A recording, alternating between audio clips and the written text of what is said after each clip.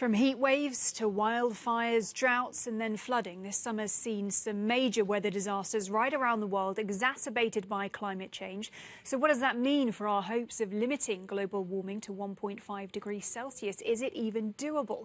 Well, a new study concludes that human emissions have already pushed the Earth over tipping points into danger zones, thresholds that can lead to large and irreversible changes. Well, with me now is Dr. David Armstrong Mackay, a climate biosphere scientist at the University of Exeter's Earth Commission, who was part of the group making those findings. David, thank you so much for being with us. What are tipping points and how bad are they? What we mean by a climate tipping point is when some part of the climate system, for example, an ice sheet, an ocean current, something like the Amazon rainforest, when change in that part of the system becomes self-sustaining. So it will keep on going, even if warming was to actually start falling afterwards. So that would be, for example, the total collapse of the Greenland ice sheet. And so how did you manage to carry out this study? I mean, and how many tipping points are there right now around the world?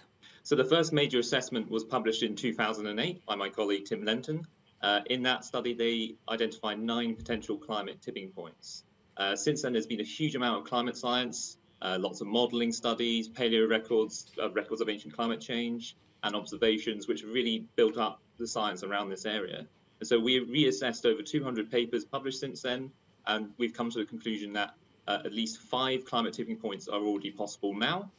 4 of those become likely beyond 1.5 degrees of warming, with even more beyond 2 degrees of warming. These really are a wake-up call, these tipping points. I mean, they certainly sound really alarming to me. So I guess the question is, what does it mean for the Paris Climate Agreement?